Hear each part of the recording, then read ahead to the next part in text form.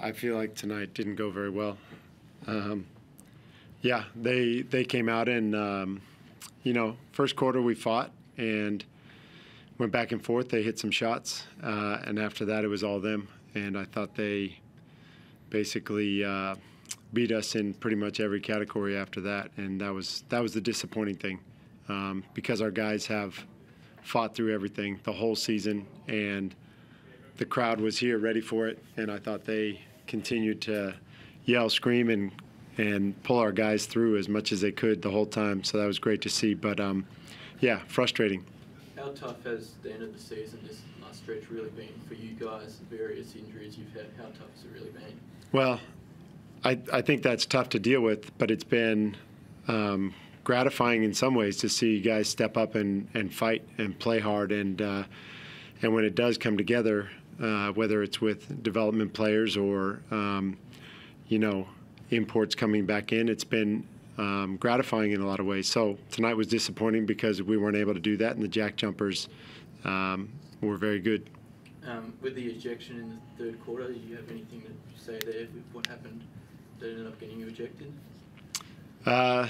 You know what? I said my piece, tried to be respectful as far as not swearing. That's about as much as I want to say about it. Abdel, how did you see the game out there? It's not a really tough loss for you guys.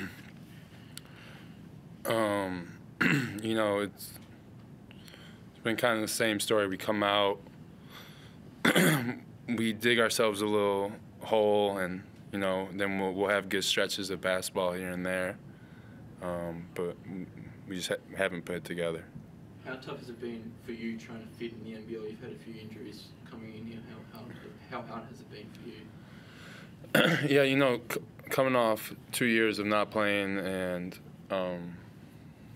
starting to get things rolling again, finding rhythm, adjusting to playing a little bit different style of basketball, and everything from the ball to the rims, and I'm just trying to take it one step at a time and enjoy the process while I'm doing it. At the end of the day, I'm playing basketball again, and me and Mike have had that discussion a lot of times. So to answer your question, it hasn't been easy, but we're making it work. What kind of improvement have you seen from Abdel in the last few weeks? Is certainly scoring a lot more freely? Yeah, I think things have been coming along with his body coming along. I think he was kind of learning how to, and we, with our medical team and everything, we're best learning how to use him with his knee and training and that routine, and then he had his hand injury on his shooting hand and his shooting finger or index finger, so just compiled on that. So I think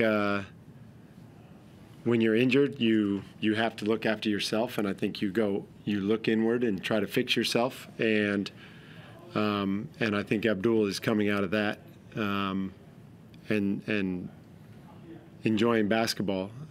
Seems to be. I mean, I don't want to speak for him, but we've had these conversations, and it's been good seeing him come out of that. In saying that, our group didn't have a lot of fun tonight. Yeah, I love seeing the improvement, but tonight was a hard night to appreciate it. You still got some good minutes into some youngsters, though. Yeah. I mean, Austin Rapp, got to start in an NBL game, and I think he was, he's been working his way towards that. I think it was a big occasion for him, and I think him, along with a couple other guys, didn't have their best games. But great to have Matt Kenyon back out there. Guys are getting minutes. Cody did some good things, and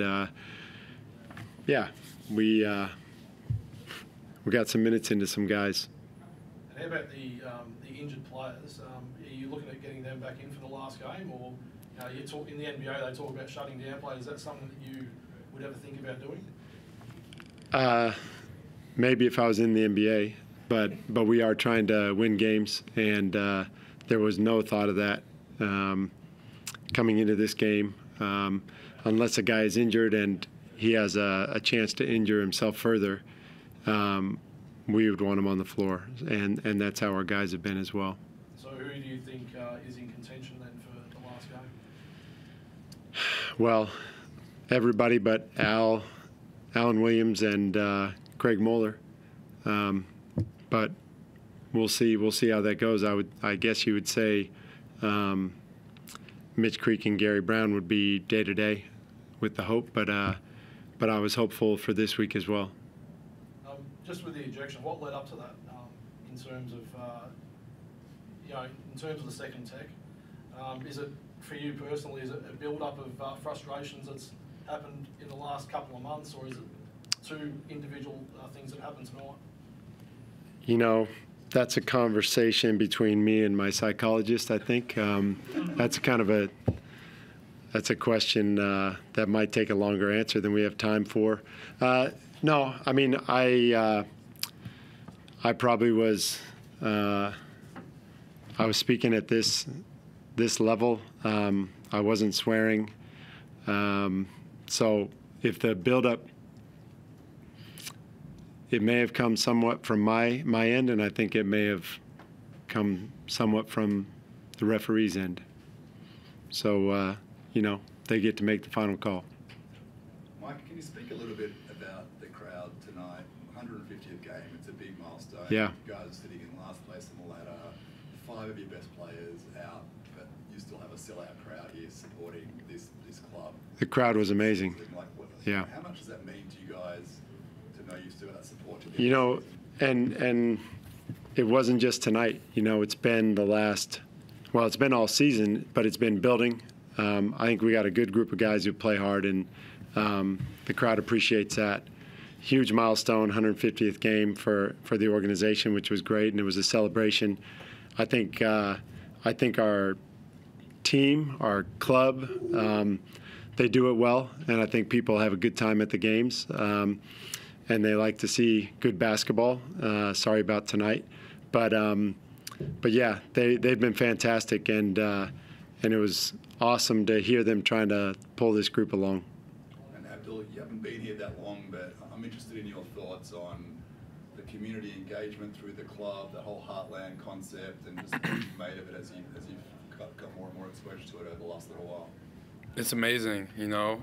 John Cain's a great arena, and we just recently started playing here again, so I didn't get a chance to experience it for myself. But to get our butt kicks like the last 2 games like we have, and still have the support, and just what's been going on with all the injuries and us losing a bunch of games recently, to have that same support and to keep the same energy. You know, I'm out there shooting around, and I just see kids ecstatic to watch us play. You know, that just means a lot from a player.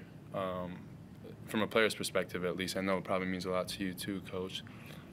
But it goes a long way. It's a huge sense of community here. Do you think it helps attract bigger name players too now, if they can see someone like that when the team's sitting last on the ladder and the crowd's rocking like that? Yeah, I mean, it's a good league, and I think that if you have atmospheres like we did tonight, and I think it could definitely attract players.